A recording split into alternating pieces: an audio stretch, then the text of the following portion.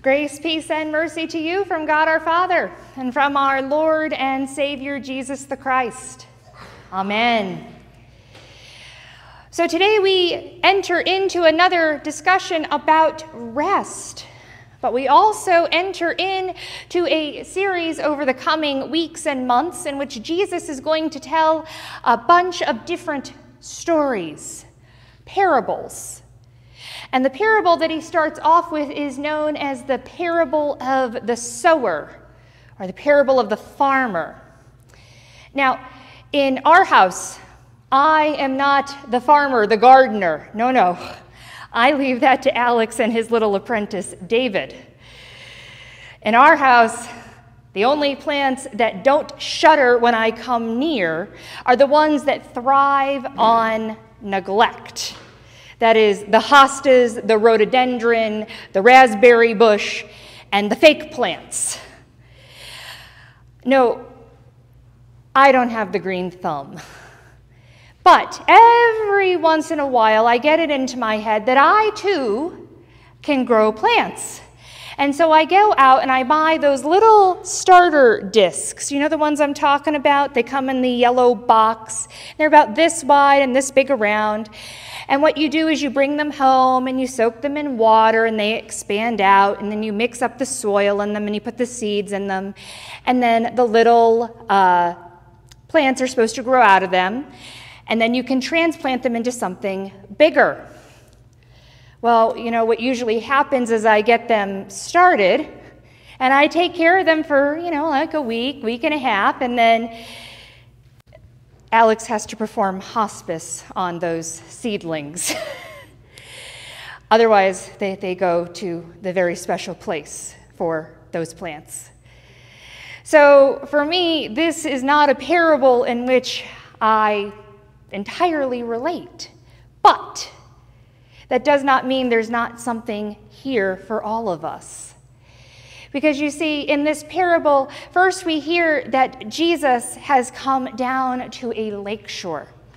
Now, based on where this parable is sitting in the midst of Matthew's gospel, we hear that Jesus has just been with his mother and his brothers, so we can assume that he's down by the Sea of Galilee, and he's sitting there. And then all of a sudden, all of these people start crowding around him. First a few, and then more, and then more, and then more. There get to be so many people that he has to get into a boat and use that as a pulpit. Could you imagine if that happened here? I don't know where we'd put a boat, but I digress. So he gets into the boat and he starts to teach. Now, I think the people in coming to hear him, they probably said to one another, well, let's go down and see what Jesus has to say. Because they probably thought that he was going to teach like the rabbis in the synagogue that they were used to. The rabbis who used to teach by pulling apart the very littlest bit of scripture. They'd get into the teeniest, tiniest little minutia, and they'd sit there and they'd argue about it and pull it apart for hours. So they must have been surprised when Jesus tells them a story. And the story goes something like this. Jesus says, there is a farmer, and he goes out to sow his seed. And as he's sowing the seed, he does so wildly. He throws it everywhere. He doesn't care where it lands. He doesn't have any idea where it's going to go. Some of it lands on the hard soil. Some of it lands on the gravel. Some of it lands in the thorns. And some of it lands on the good soil. And the seed that lands on the good soil produces 100-fold. Wow, that's some kind of farmer. Now, thinking about all of this, I actually had to do some learning. Because this doesn't seem like any farmer that I would know. First of all, most farmers that I would know, what do? They prepare the ground that they're going to sow their seed in. They cultivate it. They make sure that it's all ready to go because they have only a limited amount of seeds. Well, this farmer, he's going out and throwing seeds left, right, and center. It's like he doesn't run out. The reason he doesn't run out is because this farmer is God. And the seeds are the knowledge of the Word of God. The seeds are invitations to be in relationship with God. And the seeds are God's abundant grace, mercy, and love. God's throwing these seeds everywhere. He doesn't care where they land because God has enough for every person. God's going to throw them wherever in hopes that every person receives one. It would be like as if a modern farmer went and hooked up the planter to their tractor, threw all the seeds in, and then let down the planting mechanism while backing out of the driveway, going down the road and into the field. That farmer just planted the road on the way. He's not concerned about wasting seed. He's more concerned about making sure that it gets out there. So God is the type of farmer who is going to give the seed abundantly in hopes that it reaches some place, that it will grow into an abundant harvest. Now, thinking about how that is our God got me thinking, okay, well, now we've got all of this seed out there. Now we think about the second part of this parable, and we think about the different types of soil. So remember those little discs I talked about at the beginning of the sermon that you use to start your plants? Well, those are going to come back into play because they are a great example of all the different types of soil that we hear about in this parable. But before we really get into it, I do want to talk about one other part of it. Because a lot of scholars will say that each person is one type of soil that is mentioned in this parable. I don't think that's true, and here's why. Because if each of us was one type of soil, that would mean that God had chosen us to be either hard soil, gravelly soil, soil that had weeds and thorns in it, or good soil right from the start. There would be no chance to cultivate it. That's not the type of God I believe in. I think that all of us have each of those different types of soils in our hearts at different points in our lives. Each of us goes through different things in our lives that allows those different soils to come up.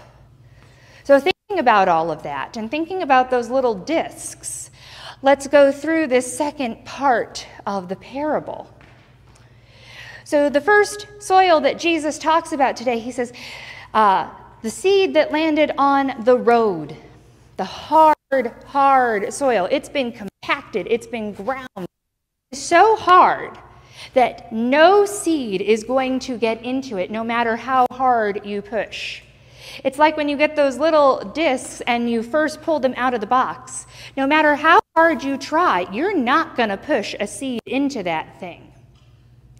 No matter how hard you push and you trample on seeds, you're not going to be able to push them into the road.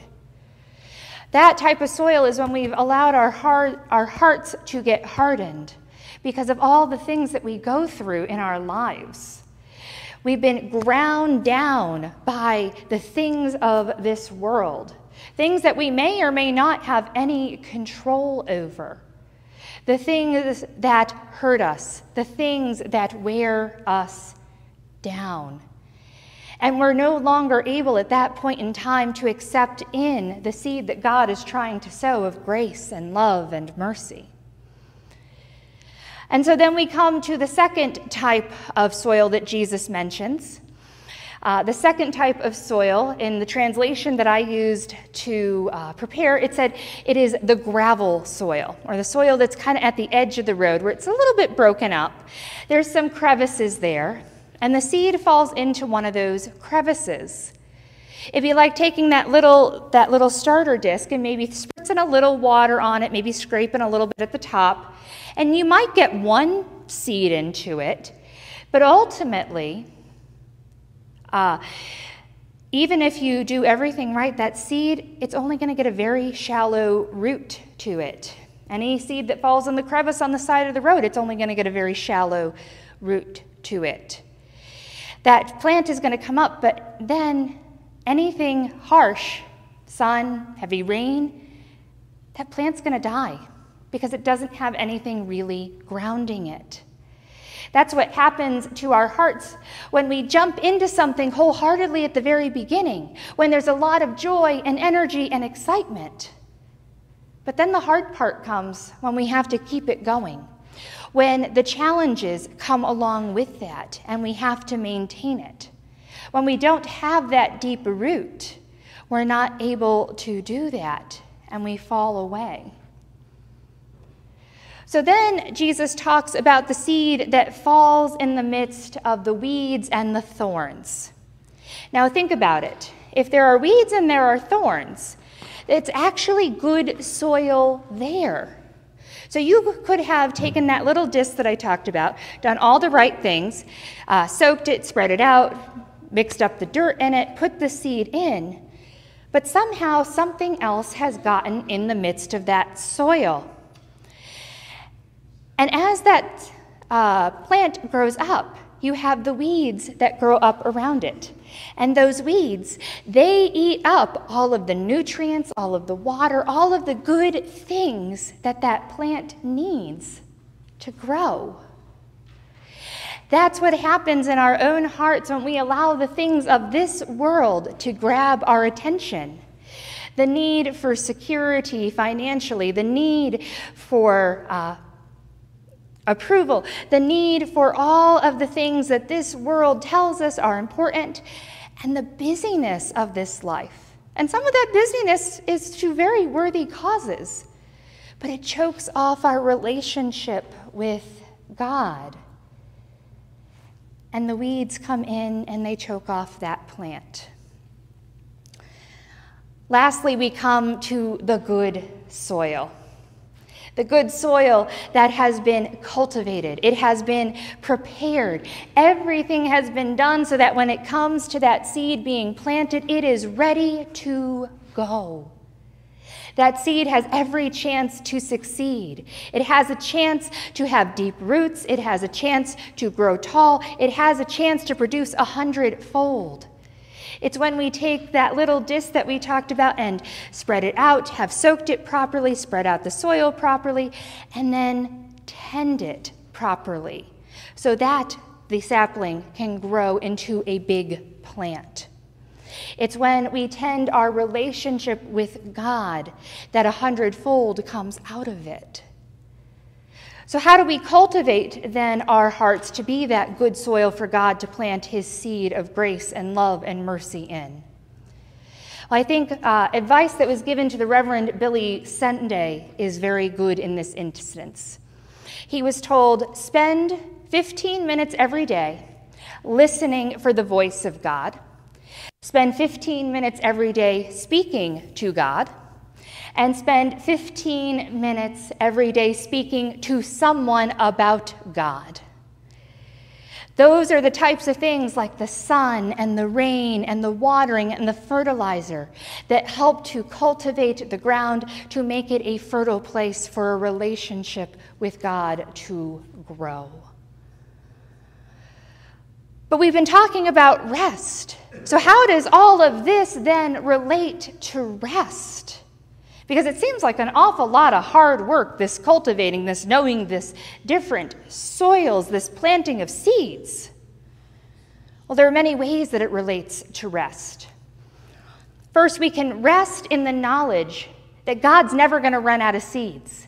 That is, God's never going to run out of invitations to be in relationship with him. God's never going to run out of grace. God's never going to run out of love. God's never going to run out of mercy. But second, we can rest in the knowledge that God has not set us on one course of being one soil.